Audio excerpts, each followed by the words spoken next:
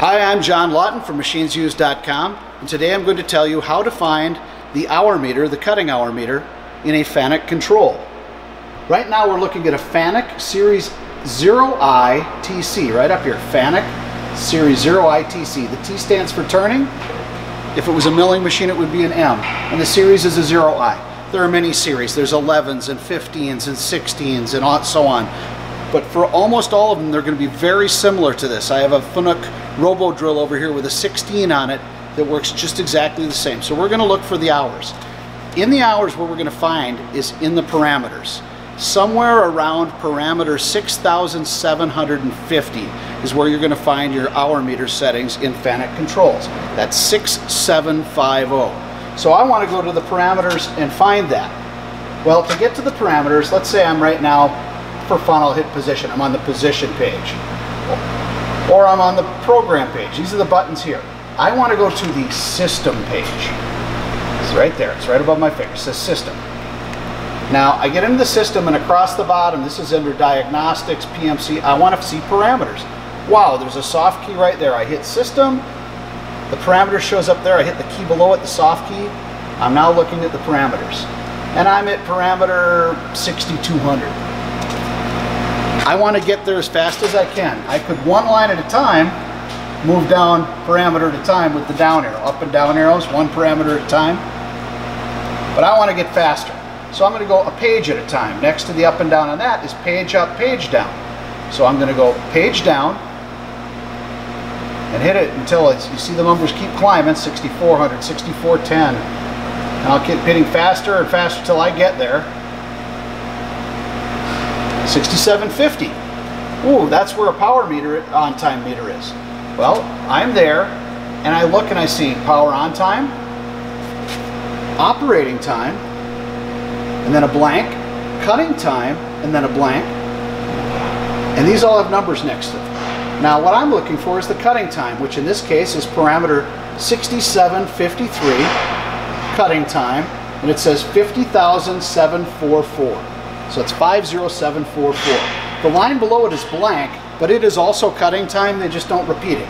So 6754 is also that cutting time, and its number is 594857. So what I want to do is come up with how many cutting hours are on this machine. These two numbers are, first of all, in minutes, but we got to add them together. So we'll make it simple so you can see it here. The 6753 cutting time, that hours, it's actually minutes, and the 6754, I add them together to get my total cut hours. I add those two numbers together. Then I divide by 60, and I come up with 10,760. So this machine, using this, tells me it has 10,760 cutting hours. So now we know how to get the hours out, but that is at a high parameter number at 6,750. Let's pretend you turned the machine on and went to that system button, and it took you, as you can see these numbers go up here, you could be all the way up at line 10. Well, you'd be hitting this page down button forever. So it would be nice to be able to just type in the parameter line you want to go to. So say I was in that positions button or program or anywhere. I want to go to one of those buttons. I want to go to this offset setting button, OFS hyphen, right there. You can see that right above my finger. I hit that once, and that pulls me to a line that says parameter right. I don't have the right to do that right now because it's at 0. That's off. Parameter right is off. I want to turn it on. By turning it on, I make it a 1. So I go to the numbers key here where the 1 is, right there, and I hit the 1.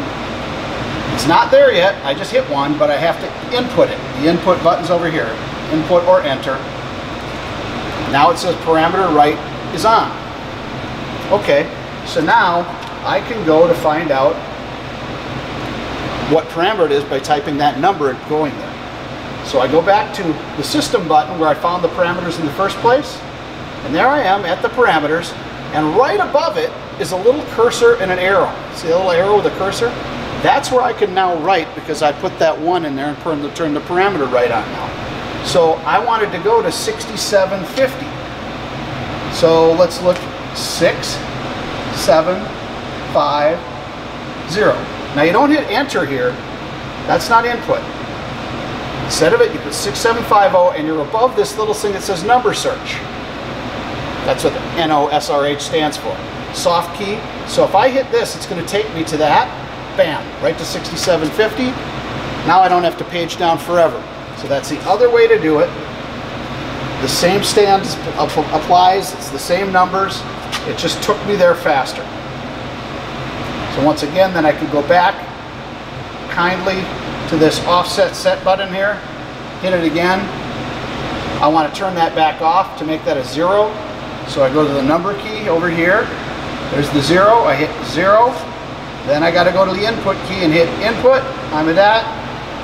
E-stop. I've taken all the servos off, put it back on. We're not in the parameter right for that anymore. That's how you find the hours on a Fanuc control.